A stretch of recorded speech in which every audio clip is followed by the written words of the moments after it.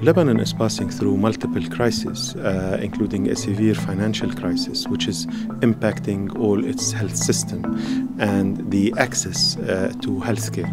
In addition, Lebanon is hosting almost the 1/3 of the population as refugees from the Syrian crisis.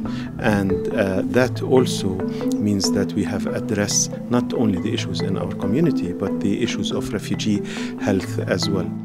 For countries that are facing crises and are in financial trouble, like Lebanon, investing in immunization is crucial. And the reason is we cannot afford to manage diseases at the late stage where we have to finance treatment. We really have to invest in prevention early on. What we have learned from COVID and from other vaccination programs is that the best way to prevent illnesses is through vaccination.